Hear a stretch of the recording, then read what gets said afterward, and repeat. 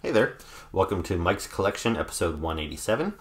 I'm Mike, and the part of my collection that I'm going to be talking about today is my new Thundercats Ultimates figures from Super 7. Now, these figures have been a long time coming. It was kind of a long, rocky road to get here, but they're finally in my hands. So yeah, I'm going to show you my two newest figures in just a few minutes. But first, I want to give you just a quick little bit of background on this line. So back around late 2008, early 2009, Mattel started producing their Masters of the Universe Classics figures, which were based on the old 80s Masters of the Universe toys, except these ones were geared towards collectors. They were bigger, they were more articulated. You know, Mattel had sculpted this new, bigger, muscular body, and then they kind of reused that same basic buck, that same kind of mold, and kind of used it across the line, so there was nice compatibility amongst all the figures, which, you know, is a throwback to the old Masters of the Universe line where a lot of the figures used the same couple of bodies across the whole line. Anyway, I was a big fan, I still am, of Masters of the Universe, and I loved the Classics line. Like, I'm currently collecting the Masters of the Universe Origins figures, and I'm buying some of the Revelations figures. I liked the original toys, but the Classics line is the pinnacle of Masters of the Universe figures. I don't think it's going to get any better than those figures. They were awesome. And anyway, as that line kind of started to wind down, Mattel had done most of the major characters from Masters of the Universe. They thought they would kind of do a spin-off line into Thundercats. Now, they were going to use the same basic buck, the same body, so they would be, you know, you could use them and display them next to your Masters of the Universe figures. They would all be compatible. And I don't know if they called it Thundercats Classics or not, but anyway, so this was many, many years ago. Like, I want to say, I don't know, 8 years ago. I don't know, it was a long time ago. And I wasn't really interested in the Thundercats. I maybe should have been, because I grew up in the era when they were popular. You know, I was a kid of the 80s, so I grew up loving Transformers, G.I. Joe, He-Man, wrestling, you know, Battle Beasts, I don't know, all that 80s toy lines. But there was just some that kind of I missed out on, I guess. You couldn't love everything. So some brands like Silverhawks or Thundercats, I just didn't pay that much attention to. I think I watched the Thundercats cartoon here and there, but I have no real distinct memories of it. I didn't own any of the toys when I was a kid. So I was not like super excited when Mattel announced that they were going to start doing Thundercats figures. But I thought I might get maybe the main characters, namely Lion-O, who is the heroic like lead, kind of the He-Man of Thundercats, and then Mumm-Ra, he's the main bad guy, the Skeletor, if you will. And I always loved this guy, Slythe, the lizardy henchman of Mumm-Ra. So those would have been the figures I would have gotten back in the day.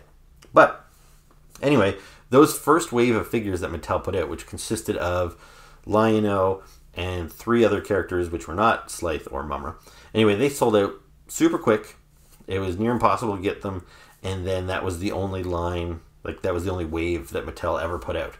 So if you were a diehard Thundercats fan and you thought, oh wow, they're going to go super deep on this line, just like they did with Masters of the Universe, which had, you know, hundreds of figures. Yeah, they went 4 figures deep and called it a day, essentially. And again, I didn't really care. I didn't really mind that I missed out on the figures. I might have bought them if they were more readily available, but whatever. But then Super 7, which is a smaller company, they took over the rights to do the Masters of the Universe figures from Mattel. Like, they licensed the property, and they said they were going to continue on with what Mattel had done, and then they also said they were going to continue on with the Thundercats line.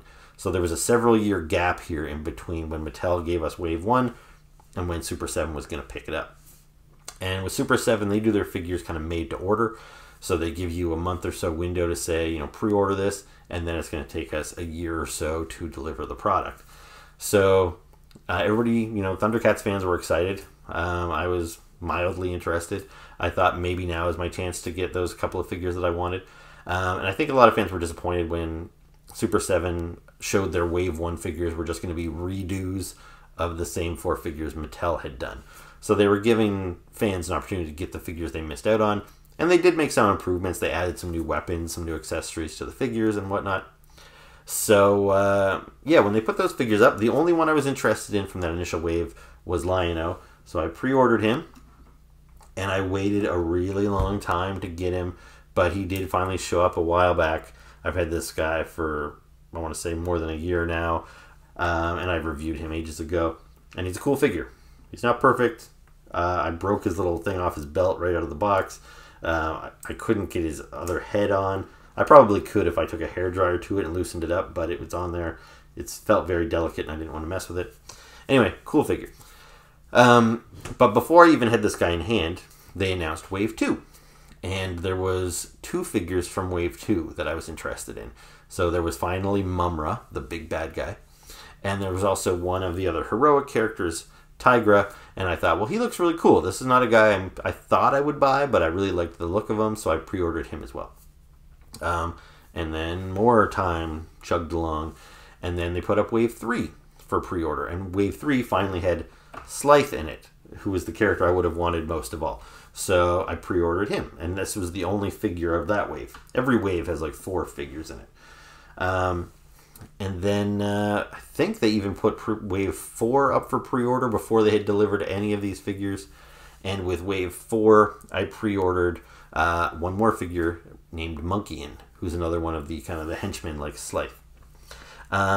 And so Super 7, people were kind of getting pretty like anxious about these figures, but Super 7 said, look, COVID happened. We ran into issues with our factory in China. So Wave 1, they got produced, and they got those shipped out. So that's why I got my Lion-O. But then Wave 2 was really delayed. And it's been so long now that I kind of forget what they had told us. But it was something along the lines of, they're a small company. They had booked a factory in China to do their figures. And then some of the other factories in China had shut down because of COVID. And then Mattel had their Mattel had their Jurassic Park license.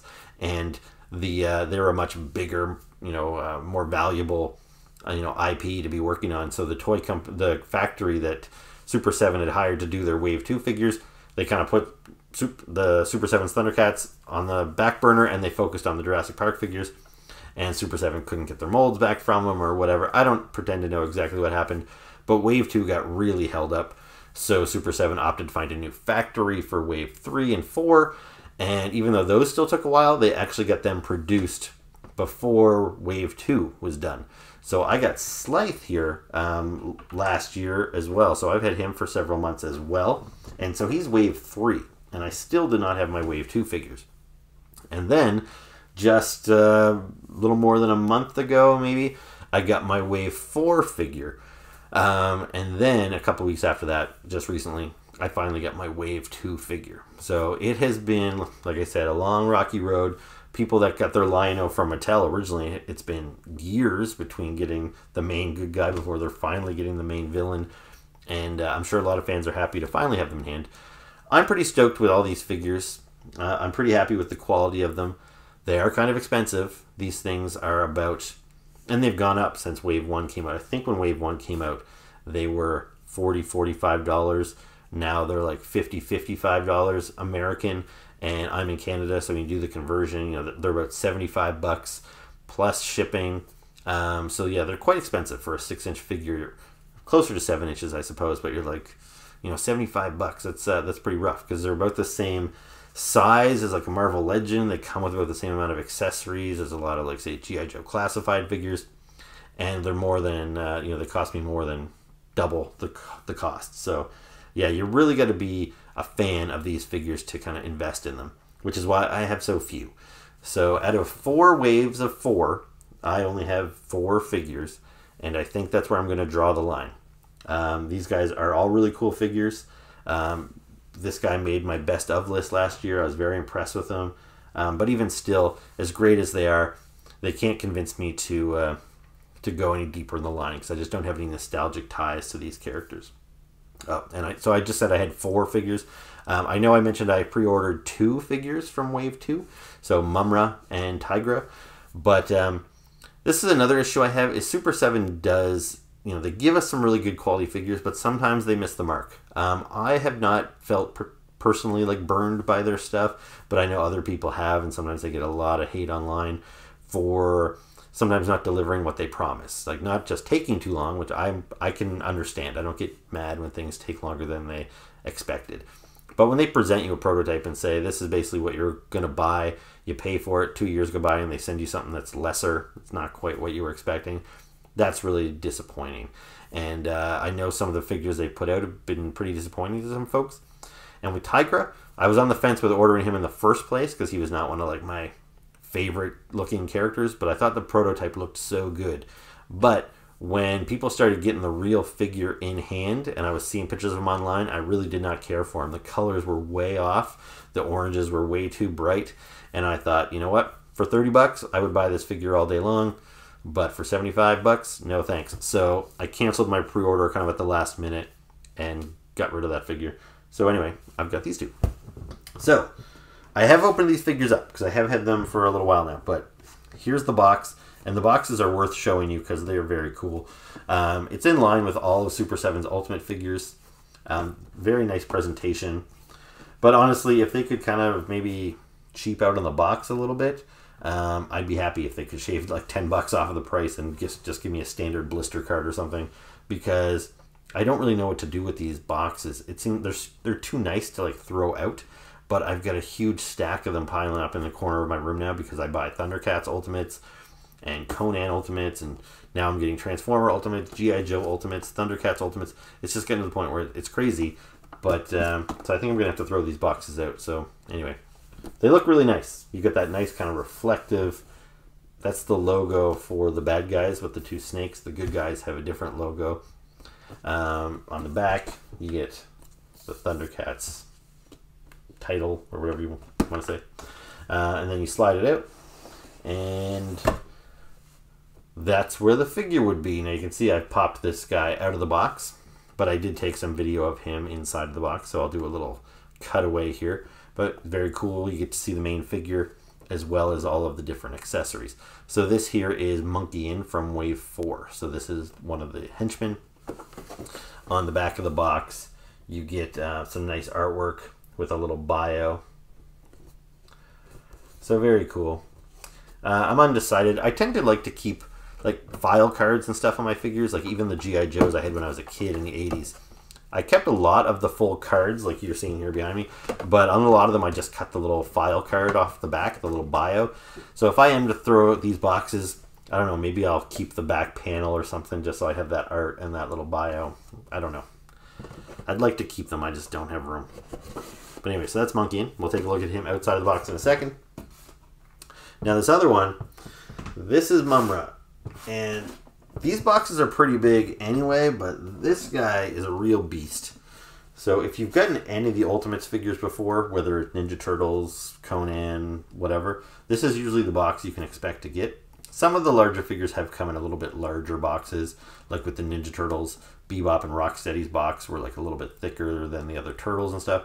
But this one here, this is really big, and I think you can see the difference there. This figure was more expensive than the standard figures because he's got a lot more bulk and girth to him. Plus he comes with kind of an extra little bonus character. So we'll take a look at all that in a second. But again, so since he's a bad guy, he's got that same reflective snake crest, which looks very cool. Got the same logo on the back. And if we slide it off, that's where you would see your figure, but of course I've popped the figure and all of the accessories out of there. But I'll put in a little insert here of the figure inside the packaging. So you can see there that you've got a pretty big figure in there, as well as lots of little accessories like an alternate head, alternate hands, and yeah, and his little dog sidekick as well. So looking at the packaging, he has some really cool artwork on the back as well. It's a very cool image, very brief little bio. But yeah, very nice stuff. Very cool boxes. Anyway, I think I've rambled on enough about boxes and whatnot. So why don't we flip things around and take a look at the figures in detail. So here is Monkian from Wave 4 outside of the packaging. And as you can see, he's pretty incredible looking. So a ton of great sculpted detail in that face. The paintwork's really nice. Although I am just noticing I've got a bit of a splotch on his eye. He does have one eye larger than the other, but I think that's maybe kind of intentional with the character. He's looks kind of crazy in a lot of the artwork and stuff. But yeah, that eye splotch isn't great, but whatever, not a big deal. But, you know, I like how his inside of his mouth is painted red, all his teeth are painted. The sculpting on the hair here is great. Now he's got the hair sculpted all over his body. It is kind of an interesting design, how the front of him, he almost looks like bare-chested, like I guess that would be kind of like short brown fur on his chest. But then you see how it just switches to the furrier white hair on his back. Kind of interesting. Then he's got like this loincloth here, which is like soft goods, so you can move that a little bit so it doesn't hinder his movement. Now this is kind of an interesting piece, and again, I'm not that familiar with the characters, but like he's got this weird belt thing that wraps around one leg. So he's got this strap here, which is a separate, like it's not removable, but it feels like a separate piece. Like you can see it's not like attached to his leg, but it seems to be glued in place. This one here, I don't know if it's removable in any way. It seems to be attached to his loincloth and wraps right around his foot. There doesn't seem to be any way to remove that. It's kind of an interesting design choice, kind of keeps him asymmetrical and interesting looking. Now for articulation, I'm not really going to go over that. I think people are pretty bored with hearing about articulation. But trust me when I say he moves very well. He's got all the standard articulation you've come to expect in these Ultimates figures. You know, it's not really cutting edge. You know, some people would say they're actually a little dated because they are using basically that same Masters of the Universe buck from 2009. So they don't have double jointed knees or elbows or anything like that. But, you know, it depends on how posable you really need your figures to be. I think, you know, I think these figures are great articulation-wise. I really don't think I need any more than that. But, you know, I guess that'll depend on your personal preference. For accessories, so you see I've got him holding his ball and chain, which has a real metal chain here. So I think that's really cool. That's definitely how I'm going to display him on my shelf. He also has this big cannon. Now it's just one big solid color. It's kind of a bluish gray. It looks very cartoony the way it's painted. And I don't know, I assume it's cartoon accurate. I don't know if this is the gun that this particular character uses in the show, but anyway, it's a cool looking gun regardless. He also has this shield, which is pretty cool. It has that like kind of golden monkey face in the front there. And you can see how it's got the little handle in the back, so he can hold that pretty easily as long as you've got him displayed with his gripping hands. And speaking of hands, so he does have some extra hands. I've only got 3 in front of me. Is that all he came with? Which is kind of odd. Usually you'd expect them to come in pairs. So I don't know if I just kind of misplaced one, or maybe he only came with 3. But you can see, currently I have him displayed with semi-closed hands, so he can hold weapons with those. This is more of a clawing, scraping hand, so I don't know if you could really hold an accessory with that. But yeah, that's a cool hand anyway. You can maybe hold an item in his hand if you were holding it that way.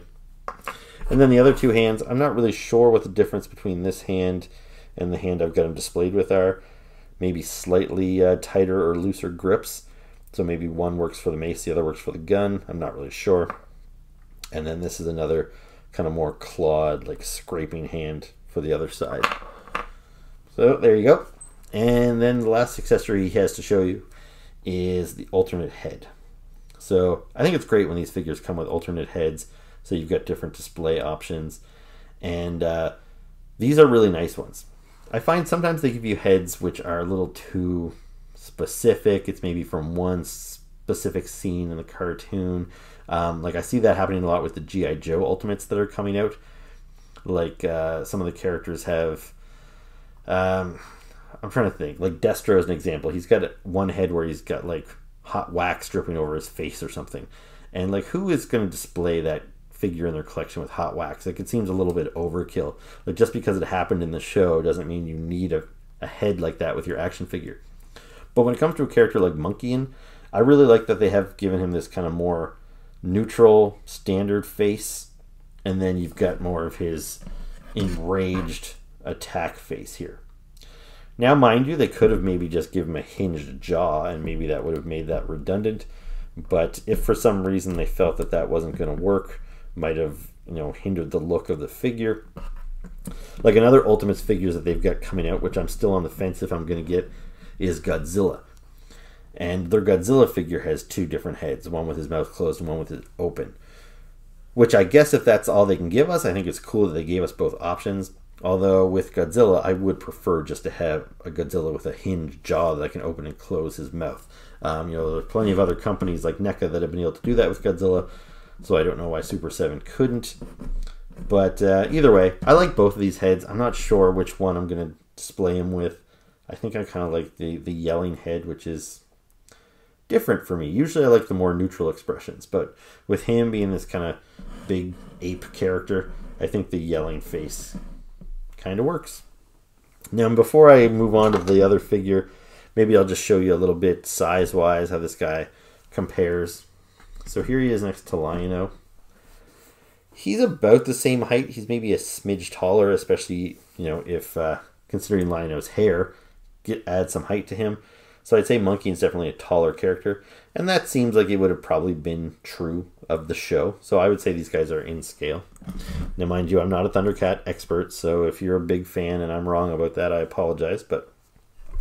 And then the other character I have here is Slythe. Now you can see he's a much bigger, thicker character. He's got a lot of weight to him, but he's kind of like a hunchback character. So size-wise, I think that's appropriate as well. They all look pretty good. And then just one last thing I'll bring in here is I mentioned how these guys are compatible with your Masters of the Universe Classics characters. So here he is next to the Classics Merman. So you can see size-wise, style-wise, I think they fit in pretty well together. So if you're the type of guy that can, you know, that doesn't mind merging his collections together, I think these guys look really sharp together on a shelf. Now here is Mumm-Ra, the ever-living, outside of the packaging. And before I talk about him, I do just want to quickly say that I found Monkian's other hand, so he did indeed come with 4 extra hands. Anyway, on to Mumm-Ra. So this guy is big. So right off the bat, let's show you how big he is. So you already saw how much larger the box was, but that can be a little deceiving. But if I bring Monkian back in here and display him next to Mumm-Ra, you can see just how tall Mumm-Ra is. Bring Lion-O back in here too. And yeah, it really looks like Mumm-Ra would kick Lion-O's ass, if you ask me. I don't remember how accurate this is. I assume it is. Since Super 7 bothered to make him this large, he must have been. But yeah, from my childhood recollections, I don't necessarily remember him being so huge. Now, Mumm-Ra did transform in the cartoon. He had kind of like a weak old man, kind of like a mummy. He was all frail and kind of hunched over. And that version of Mumm-Ra they actually made in wave 1 of these figures. And he's a pretty cool looking figure too. But again, where I'm not a huge Thundercats fan, if I was going to get one Mumm-Ra, I didn't want to get the small frail one. I wanted to get the post-transformation Mumm-Ra into the ever-living Mumm-Ra is what they call this guy. And so yeah, I was holding out hope that they would make him eventually, and sure enough, they announced him in wave 2. And yeah, this guy's great, and I think he was worth the wait. Really solid figure. So I barely have enough room to get this huge figure on my desk here, but so let's bring him up close and take a look at him. So really cool detail on the face there. You can see his nose is kind of tucked away behind this helmet. His teeth, I assume they're painted that way on purpose. Like you might say, oh, is he, you know, is that paint error?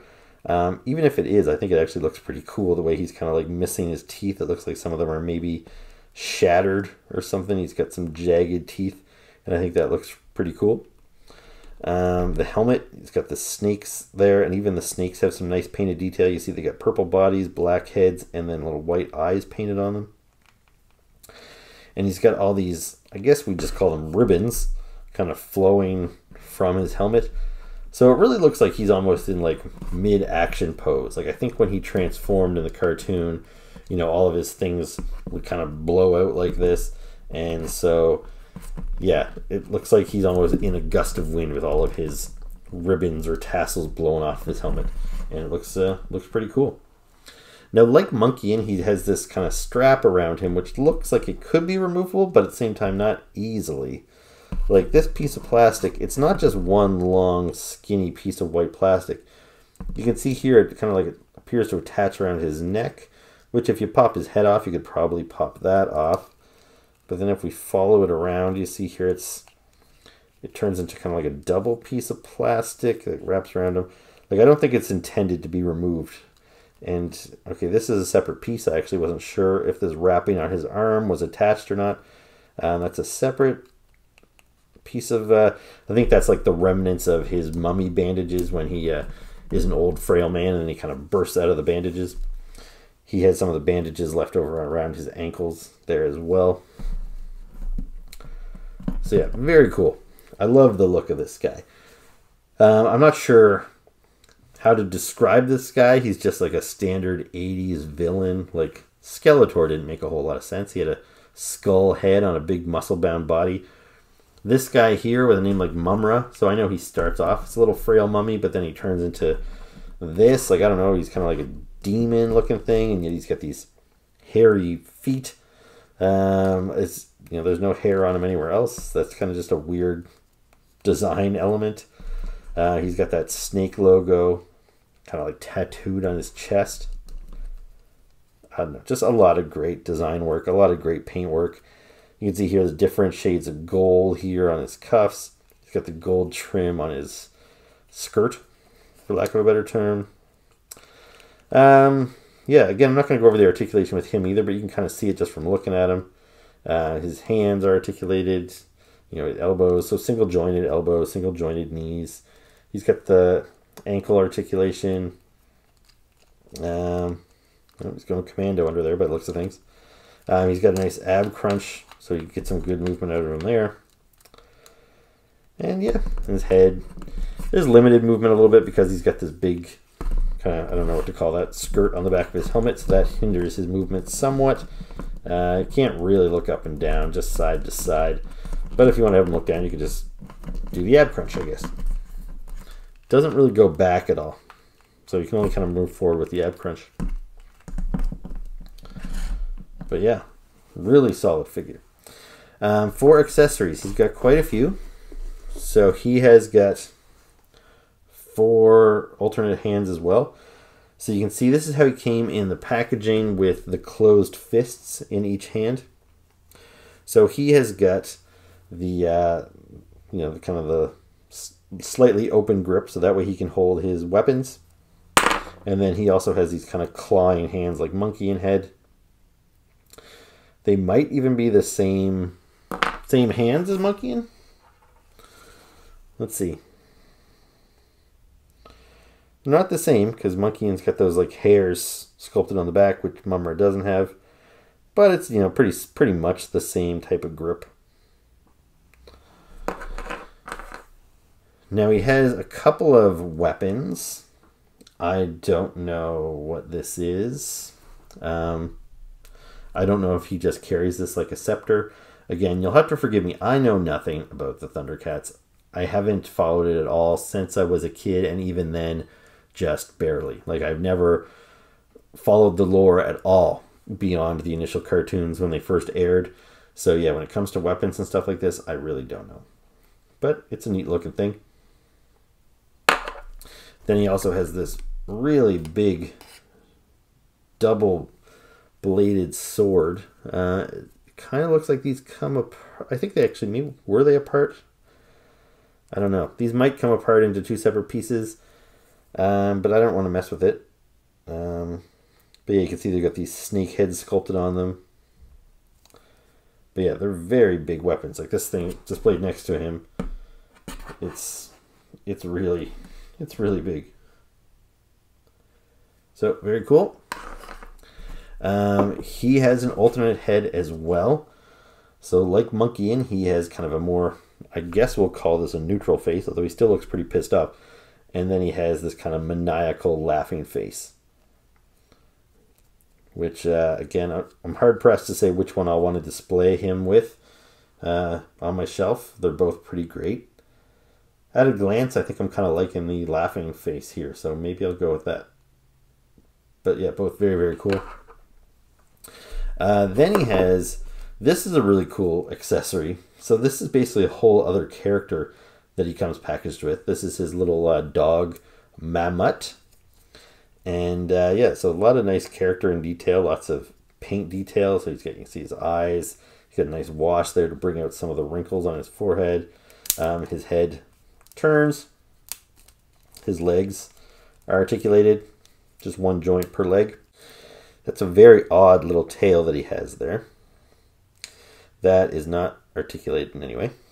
So yeah, very weird looking. And yeah, I don't remember what this guy's deal is, but Mumm-Ra has a dog. And I think it's pretty cool. Considering the size of this figure and everything, like it's a good sized dog, and you know it's got 5 points for articulation. Like that is a nice little piece, and you get that kind of as a little bonus in here with the figure, because I think just the size of this figure alone justifies the bigger price point over the other figures. But yeah, then to get a whole other character in there is really sweet. And now the last accessory in here, which I have not really had a chance to try out myself yet, is this cloak. So you can see it's kind of this Dracula-like cloak. It's red on one side and black on the other. And it's got a wire in it. So you can kind of sculpt it and it will hold its shape. Which is kind of cool. So there's a wire that runs along the top, along the side. And is it on the bottom too? No. So just, there's one in the middle though too. So down this seam. Let's see. Yeah, there's 3 seams. So you see there's 3 seams as well as a wire that runs the whole, kind of the top and sides. So there's lots of posability in this thing. And you notice there's holes there and hole there. So how this is supposed to work is you're going to pop his hands off and his head off, and you clip these over the pegs, and then you should be able to give him a nice Dracula-like cape. So that is pretty cool. So I haven't tried that yet. I'm going to try it now. I'm going to do it off camera because if you watched my last video, I was a little hasty when I tried to replace one of my Action Force guys' heads, and I actually snapped the peg off. And I'm still a little heartbroken over that. So I'm going to do this very delicately, and then I'll come back and I'll show you what he looks like with his cape on. So here is Mumm-Ra with his cape on. And before I put it on, I wanted to just quickly check a reference photo online to make sure I was putting it on the right way, because I wasn't sure if it was supposed to be black side in or red side in. So the photo I found shows him with the black side in and the red side out. But when I went to look that up, I also found a description of the box contents. So not only do I have Mumm-Ra and Ma-Mutt, but it describes these accessories. So this thing here is apparently called the Mighty Gyroscope Regulator. Okay. And this thing here, this is the Extended Sword of Plundar. So I'm sure that's not news to you Thundercats fans. I'm sure you knew what those were called, but at least now I know what they're called. So you can see he looks pretty great when he's got his cape on. Now, since I had to change his head and hands in order to get his cape on, I decided to put on some different ones. So instead of the closed fists, I've given him one of his kind of clawed hands and one of his gripping hands, and I've also given him his laughing head. So one thing I will make note of is his hands. They came off very easily. Like, it doesn't take much. Now this one's a little better, but this one here I found came out like, just like you barely have to touch it. And that was before I even added the cape.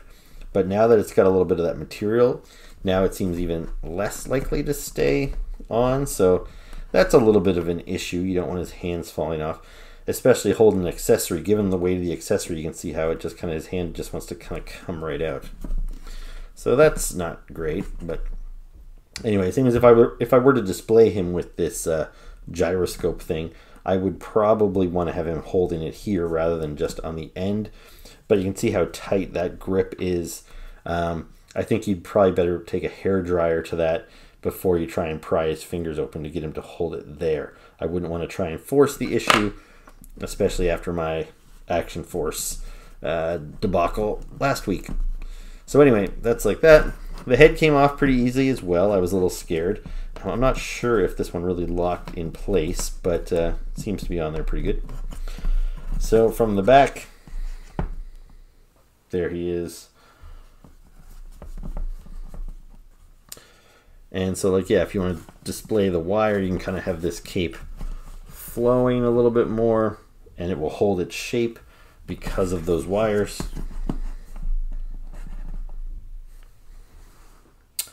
So yeah, very cool. I'm really impressed with this figure. I like Monkian, but I love Mumm-Ra here. And the only issue I really have is the fact that his hand is kind of loose. But otherwise, I think he looks great. Paint-wise, sculpting, accessory-wise, all that stuff. Yeah, I think Super 7 really nailed him. So yeah, what else is there to be said before we move on? We've already done the size comparison, so you know how big he is here next to the other characters.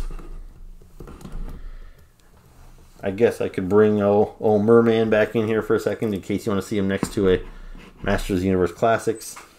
So yeah, very tall. Definitely very intimidating on your shelf. And yeah, I'm super impressed. I like this guy a lot. I definitely think this guy is a contender for my best of the year list. And, you know, we're pretty much halfway through the year now, so yeah, there's only been a handful of figures that I thought were real contenders, and yeah, this guy's definitely one of them. Really solid figure. So there you go. There's Mumm-Ra. So that was my review of my latest Thundercats Ultimates figures from Super 7, Mumm-Ra from Wave 2, and Monkian from Wave 4. So I hope you enjoyed the video. If you did, please make sure to hit the like button and the subscribe button. Please leave me some comments below. That's always very much appreciated. And yeah, I guess that's it for now. I will see you soon with another video. Until then, ciao.